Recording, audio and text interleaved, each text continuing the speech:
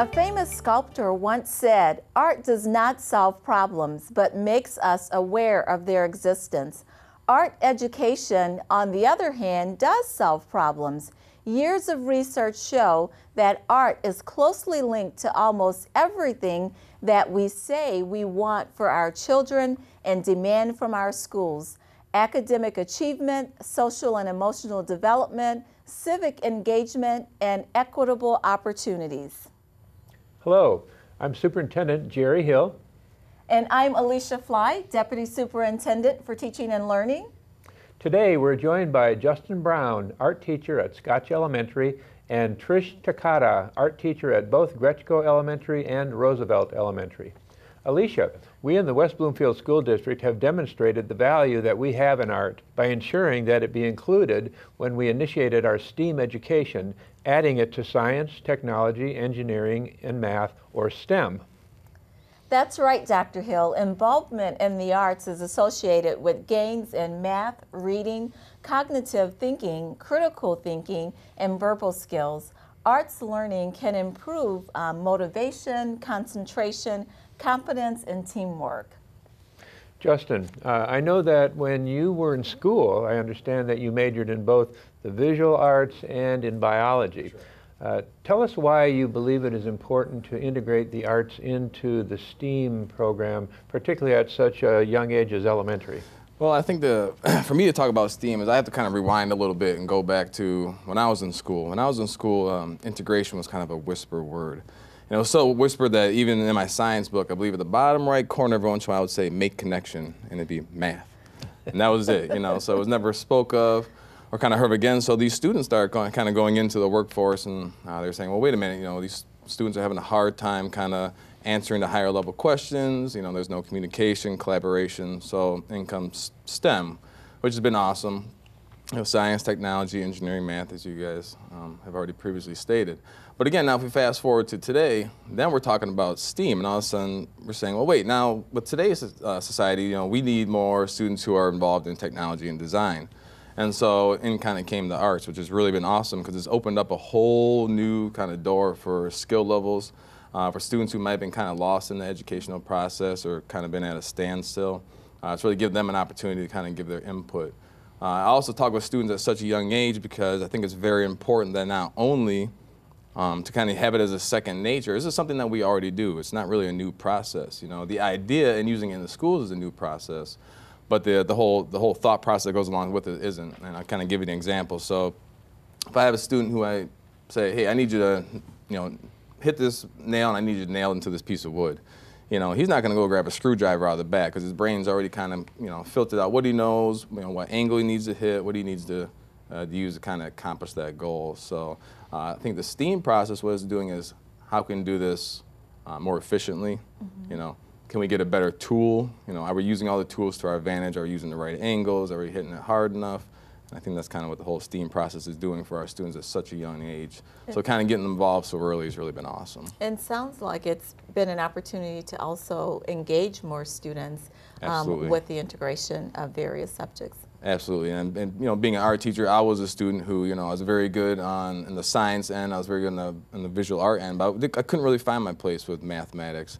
Loved math, wasn't my topic. We spent a lot of long nights at the table, but it's just been giving us a new way to kind of show our skills and kind of bring these skills to the table. And Mary, I know that in your classroom, you teach problem solving at the same time that you are inspiring creativity in students. How do you believe an art education enriches a student's elementary education experience? Well, I get really excited when I talk about the creativity part, but starting with the skills is, of course, very important. Fine motor, hand-eye coordination, and building on those skills, they can use these skills back in the classroom, whatever they're studying. But the part that they can use as they go on, they get very interested in using these skills for other things. The creativity that's involved is, I love when children can make their own decisions. And making their own decisions, they can solve different kinds of problems. For instance, how do I make this better? how can I fix this, and make a happy accident to go with it. But they go hand in hand. And when we do this, we bring it back to the classroom. We work with the classroom in such things as the kids studied habitats in the zoo, and we had a landscape architect come in and teach the kids how to do mapping of zoos. Not just the animals, but what else does that incorporate? Where do people park? Where's their playground? And the kids came up with stuff like a zoo hospital. They needed an adoption area. All these things that they were so creative about. And we did make zoo habitats recently, and they are going to the zoo. So it comes hand in hand with classroom learning. Yeah, and it sounds like it's provided an opportunity to make learning more relevant for students. Yes, real life learning, and real life and what they're doing right now, yeah. So Justin, what's the difference between arts integration and arts, as it's called in the STEAM way of approach to project-based learning? Well, Dr. Hill, I think we have to be very careful. We want to be sure that we're authentic when we're using the arts and STEAM. And I say that because there's really three ways you can kind of look at the arts in school. You have arts when they enhance a curriculum, you have integrated arts, and then you have STEAM. If I can give you a couple quick examples. I tell you, when you're using it as an enhancement, say we might have some students who are talking about a holiday, and we want to send the students home with, some type of nice projects. They do something simple that kind of goes along with it. That's more of an enhancement.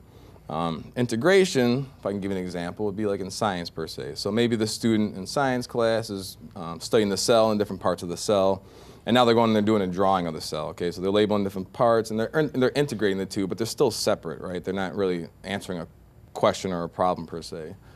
Where STEAM, okay, the STEAM is where we're actually using the skills that we're deriving from art and visual arts to answer a higher learning-based question. And what I mean by that is, for example, maybe we have a design team, like at Roosevelt, Sundberg Farrar came in and had a designer came in and did an awesome job talking with the students about how they collaborate as teams, how they communicate, and they brought a problem to the students. And they said, how can we fix this problem? They had to use different, they had to use their mathematical brain to kind of come up with the right size and shape. Maybe the toothbrush wasn't tall enough, it wasn't standing up. And then they were using that skill to help design it. So it's more of an integration to kind of answer the whole question. And Mary, how do you believe that visual arts integrate with the other fields in the STEAM initiative when we talk about science, technology, engineering, arts, and mathematics? Well, they integrate in a way that they deepen the learning that the children are doing. So it's not just we're making a flower, we're making a painting. It's kind of like what Justin said, we're studying an artist that perhaps integrates engineering and STEAM, and we're studying how those things function, whether it's cars, whether it's zoos, whether it's landscapes also, and then we go ahead and make projects about it with different materials. And using those materials really enhance their skills and really develops their ability to problem solve and come up with new solutions. So I think that whole STEAM aspect of it is very relevant. A good example of integration might be a project that we recently saw in your classroom that was based on some unusual artwork by a current artist named Natalie Miebach. I understand that she translates weather data into complex sculptures and musical scores. Tell us about that and how your students responded to her concept or her methodology for art.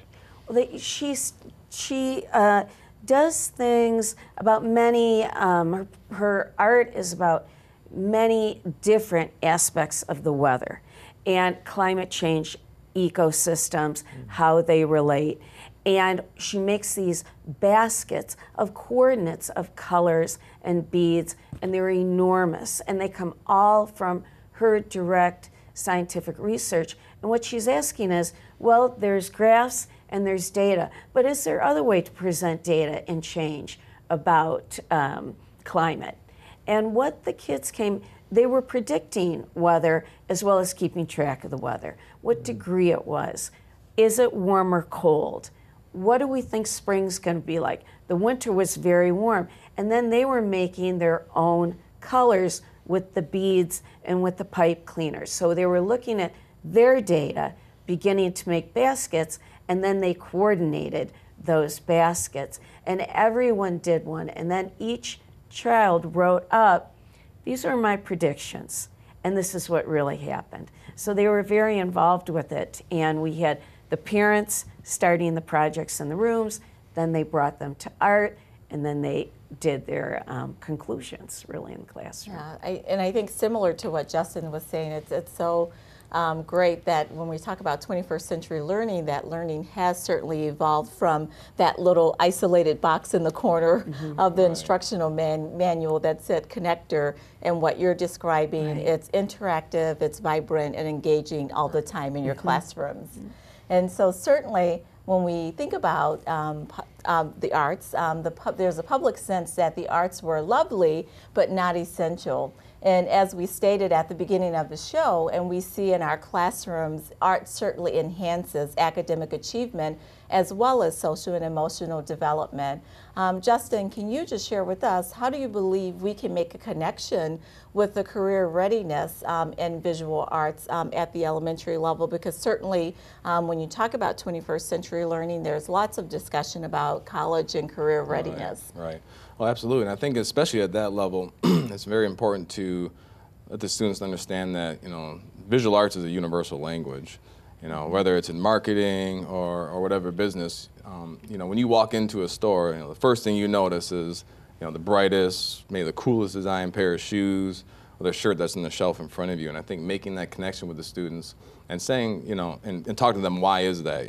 Why are businesses marketing that way? Why is it important for us to kind of turn and change our mindset to kind of go in that same direction? So there's a substantial amount of evidence that kids learn when they're immersed in the arts. They learn better, they do better in other academic subjects. Do you see any evidence of that in your work with students in the classroom, and how students react to the projects they work in? And is there a different way of thinking going on in art, or how does it enhance one's academic abilities? Well, I do. The children do their own projects, and then they do a lot of collaboration too. We make large-scale murals based on books. We work with art, music, and gym. For instance, we just made these large-scale color wheels where they were based on fruits and vegetables. And in gym, they learned about nutrition and did relay games where they would do junk food or whether this is a fruit or a vegetable. Then we did the color wheels, mixed the colors, and they did the Hungry Caterpillar in music.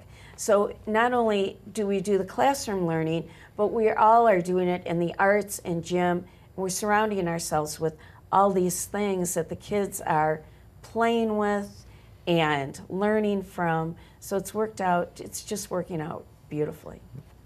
And Justin, I've heard it said before that students flourish when creativity drives learning. And we saw evidence of that in your fourth grade classroom, as students were not only learning perspective and color and relationships, but studying the work of masters in the area. Yeah, I think that's how we keep it authentic for the students. Give them opportunity to kind of learn and create with their own ideas and thoughts, and then we kind of connect it with the culture in our community. So we've had opportunities where we're able to take the students down to the DIA. They can kind of talk about in the classroom, what are we doing here? What have the masters done in the past? And I believe one of the pictures you guys saw was the Mogliani that they had hanging on the wall, which they do a really nice job and love every year. But then had a chance to actually go to the DIA, which is a community member, and they were able to actually see and have a hands-on experience with these. So it kind of makes them come back and kind of drives their creativity and being individuals. We'd like to thank our guests, and we're going to be coming right back to talk to our teachers at West Bloomfield High School.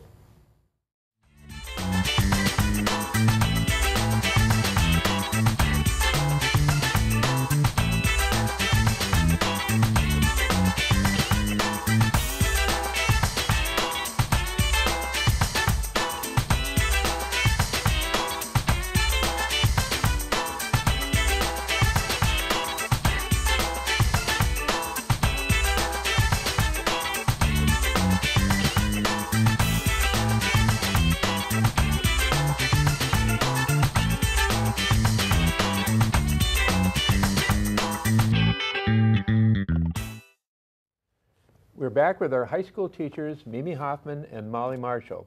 Welcome. Molly, you've been teaching a variety of classes in the area of art for the past 18 years at West Bloomfield High School, including art foundations, drawing, theater arts, and 3D foundations. So tell us about how you see students benefiting from their engaging in those art classes. So I see students benefiting and engaging in arts because they engage in the creative process. You see them from start to finish create something. And I think through creating something, we all feel a joy. Particularly at the high school level, I see it building their self-esteem. There are a lot of students who come in and don't feel very confident about their artwork. And by the end of the semester, they're very confident, or they're more confident. And that's a beautiful thing to see when students really engage and feel that joy in creating something. And I think all of us like to create things. Deep down, I think we all want to create something. And so being a part of seeing that with kids and seeing them create something and the joy there is just amazing. And it chills you light up just talking about it. Yeah. And Mimi, you have a wealth of experience as well, and not only as a teacher, but as a jeweler yourself. And you're currently teaching ceramics, jewelry, and three-dimensional art foundations. Have you noticed a change in students' art experiences in the last 15 years that, that you've been teaching? So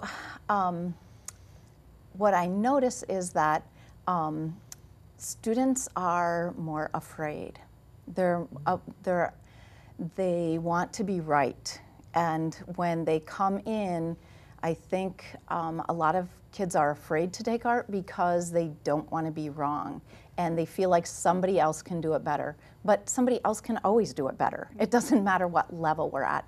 So, so I see that when they come in and they're scared, just acknowledging that we all feel that way, and then watching them grow. But I notice that kids really have a lot of pressure to feel right and to be,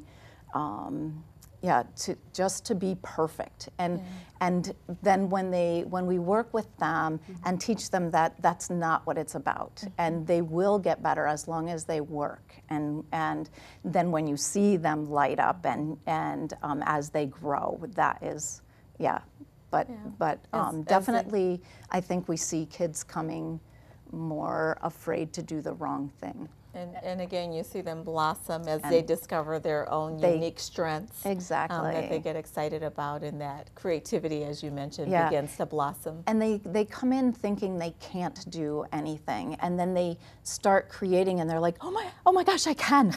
Like, just seeing that is awesome. And I think it teaches them that it's okay to make mistakes and how to make mistakes, and that mistakes are a part of the process. So they want to do everything right, they all of a sudden realize, oh my gosh, hey, it's okay to make mistakes, and sometimes they're beautiful.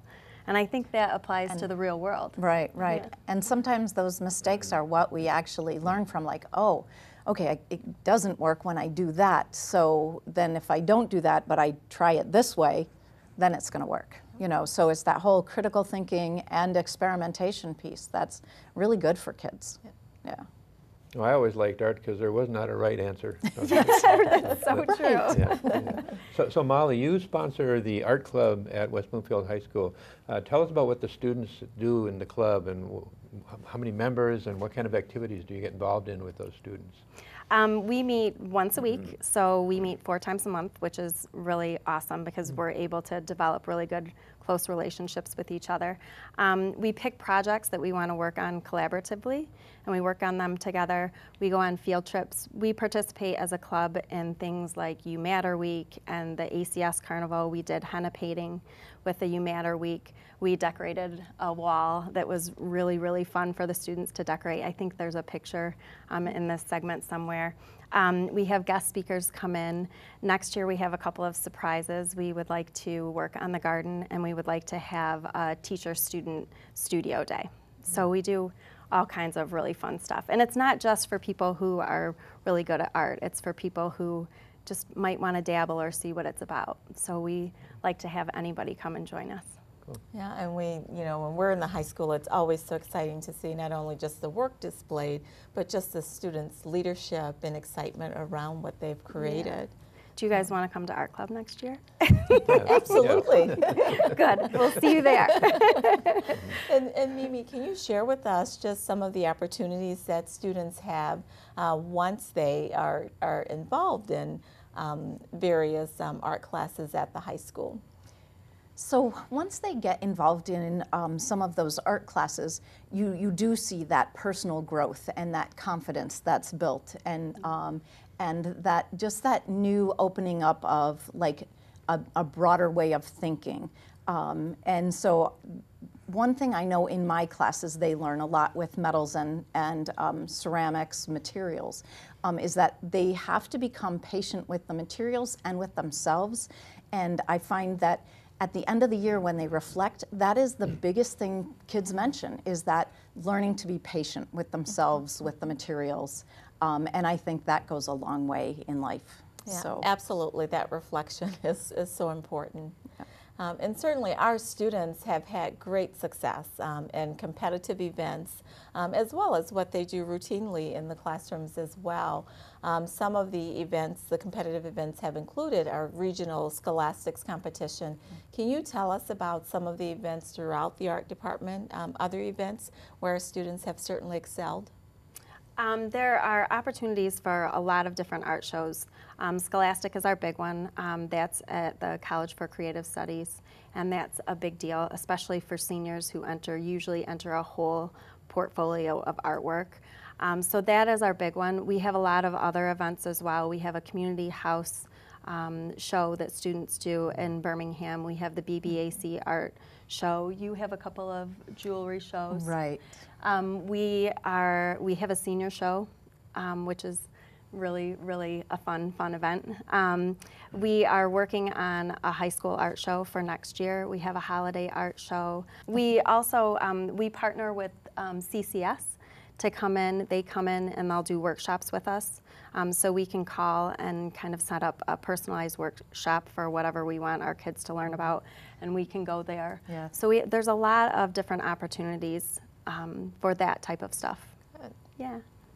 So when one thinks about the purposes of education, there are several. We're preparing kids for jobs, future jobs. We're preparing them to be good citizens and how to participate in a democratic society. We're preparing them to be human beings who can enjoy the deeper forms of beauty, and art is certainly one of those areas. So let's talk about real-world applications first, and what kind of jobs or careers do you see students going into who have an ability in art? So there are a lot of design possibilities. There are architectural designs, there are industrial design, everything that you see is designed. There's there's floral design. yeah, like jewelry design is one. There are designs for making purses, making shoes. All those are designed by someone. Everything we wear is designed by someone. Everything we look at, everything we touch. Cars are designed, right? So we need people that can model stuff. The car companies particularly are looking for people, because we are less dexterous because of the computers. There are less people that can sculpt things and make things three-dimensionally. And so, like, I know the car companies are always like looking for good people who can take a piece of clay and form it into a car. Just have that vision or see some engineering design ideas and then create that form. So it's broad, and it's like, of course, there's illustrators and animators, and oh my gosh, there are so many fields that artists can go into nowadays. It's just incredible. And we really are living in a visual world, I mean, even on our phones, there's apps, pictures for things. So there's always somebody that designs things, people who design the chairs, and there's artists behind everything that we do. Yeah, and I know, Mimi, you've had the opportunity to meet directly with some of the businesses and hear about some of the needs that you've mentioned. Right. And in addition to the 2D and 3D art that the two of you teach, we have another phenomenal teacher that's a part of your team as well at West Bloomfield High School, Allison Davis, who teaches studio art and photography. And we're adding some additional photography classes for next school year due to student interest level. And that's certainly another career path, you know, that students take as well. So any other areas that you, that students that you see students pursuing as a result of their experience with art classes? We have a student who was very active in the art department, just excelled in the art department. And he went on to architecture school and is excelling there. And one of the things that his teachers told him there before he got there, he went and did some research, and they said, take as much drawing as possible because we want you to be able to draw on the spot, and we want you to be able to see things that way and think that way. So even things like architecture, where they have their own program, there's some art in there that is really helpful. You know, if you go into a meeting with an architect and you say, well, I don't like how this looks, can you redraw the chair? And the architect's like, no, I can't draw that. You think, oh no. I want a new architect. Right, right.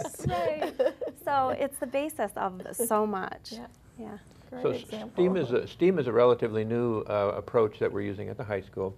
And one of our students, Jenna Belling, just received the first Fine Arts STEAM endorsement. And her work was recently featured at the Oakland School's Fine Arts Showcase. Can you explain to us what the showcase was and what it was meant to do and what kind of art was displayed there? There was both 3D art as well as 2D, so a lot of drawing. There was some ceramics, there was some sculpture, but it was all levels. It was from K to 12, which was really kind of beautiful to see the whole gamut. Yeah, and the growth process, and the whole spectrum of artists. There were some really cool paper moccasins that some of the elementary school students had designed, and it was up for the whole month of May, so anybody who went into Oakland schools could see the artwork. And the students who went into the awards night were just thrilled that their artwork was on display in such a beautiful spot. So we were really excited about that. Yeah, this was our first year at the high school of being involved in that, and it was a beautiful show, so we're looking forward to doing that again. Excellent. And we had several elementary groups and high school group performing arts were there as well, and that's another aspect of the arts at our school. For sure. And certainly, as many teachers know, STEAM education isn't just the course content.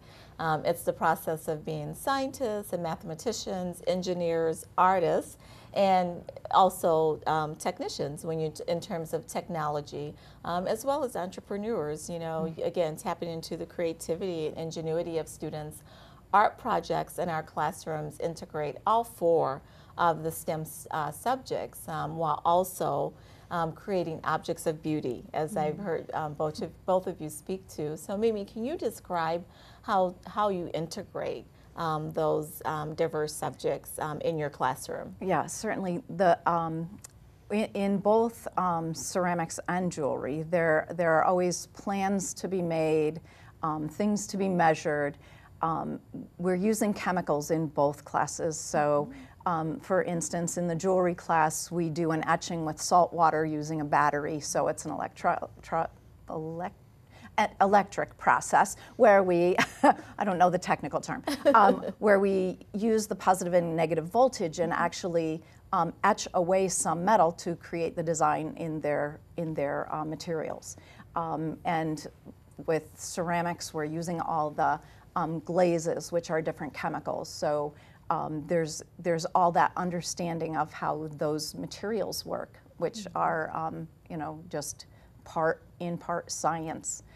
So and truly in jewelry, we do so much engineering type designs. I mean, it's certainly on the lighter engineering side, but they do need to calculate things out and measure and figure out, you know, how much metal they need and what it's going to do. And you know, how that's going to be manipulated. So Yeah, and just both of listening to the those. examples that both of you have shared, again, you've talked about, you know, the utilization of science and mathematics and certainly technology that you see regularly with your students, it sounds like. yeah, absolutely.